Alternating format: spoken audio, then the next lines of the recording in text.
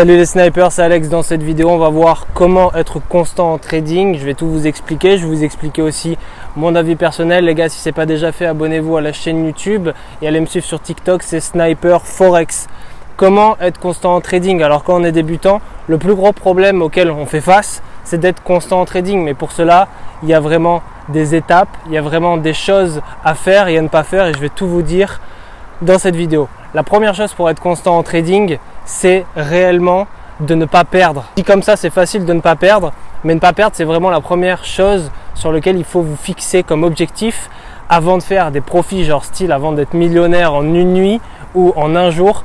Il va falloir vraiment redescendre un peu et se dire ok, la première chose que je dois faire, c'est de ne pas perdre.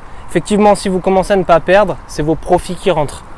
Il y a une phrase qui dit ne pas perdre, c'est quand même déjà gagner un peu. Donc voilà, c'est la première chose, c'est de ne pas perdre. La deuxième chose, c'est d'avoir des petits objectifs et ensuite de scaler. Alors qu'est-ce que j'entends par scaler? C'est-à-dire d'augmenter vos objectifs. Donc premièrement, avoir des petits objectifs par jour, genre faire 10 € par jour, d'être constant.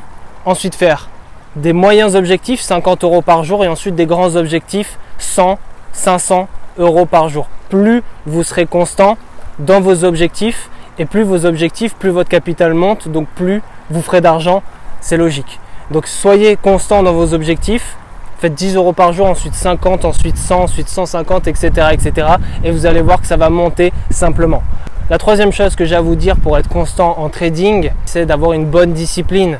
Et ouais, parce que c'est la base, n'est pas trader ou sniper qui veut s'il n'a pas une bonne discipline. Un gars, quand il fait du sport tous les jours, les mêmes exercices, les meilleures répétitions, etc., etc. Ayez une bonne discipline, devenez rigoureux parce que c'est ça qui va vous aider dans l'accomplissement de vos objectifs. Avoir une bonne discipline, c'est la base. Un mec qui va s'entraîner, il fait tous les matins, il connaît sa routine, il connaît les muscles qui sont forts pour lui, etc., etc. Ayez une bonne discipline et devenir rigoureux, c'est ça le plus important. Et du coup, ça va avec la quatrième chose que je vais vous dire pour être constant en trading, c'est d'avoir une bonne stratégie. Une bonne stratégie, c'est une bonne méthode, c'est des outils que vous pouvez appliquer tout le long de l'année sans compter sur la volatilité du marché, sans compter sur des événements style news économiques, etc. Avoir une bonne stratégie, ça vous fait 80% du taf et c'est grâce à ça que vous allez pouvoir devenir constant dans vos profits. D'accord? Donc pour être constant et pour avoir une bonne stratégie, il faut avoir les bons outils, les bonnes méthodes, il faut bien connaître votre style de trading.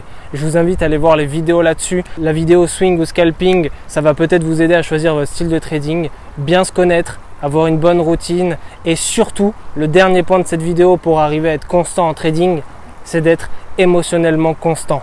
Bah ouais, parce que c'est logique. Plus vous êtes émotionnellement constant, plus vous allez faire constamment de l'oseille.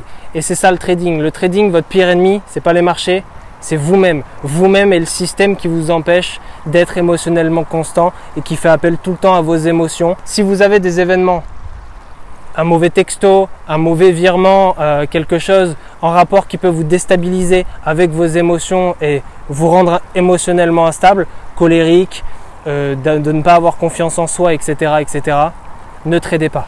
Un bon trader, c'est quelqu'un qui n'est pas lunatique et qui a des émotions constantes toute l'année. Pensez investisseur, d'accord? Pensez sniper. Un sniper, c'est quelqu'un qui peut guetter dans le buisson, attendre la bonne opportunité et shooter. Donc attendez ces bonnes opportunités, soyez émotionnellement stable et vous verrez que vos profits vont suivre. Voilà les snipers, c'était tout pour cette vidéo. Si ce n'est pas déjà fait, abonnez-vous à la chaîne YouTube. Allez me suivre sur TikTok et pour ceux qui veulent devenir des vrais snipers, il y a 1 heure de formation offerte, le lien dans la description. Et pour tous les autres qui sont déter, on se retrouve dans le lobby. Ciao.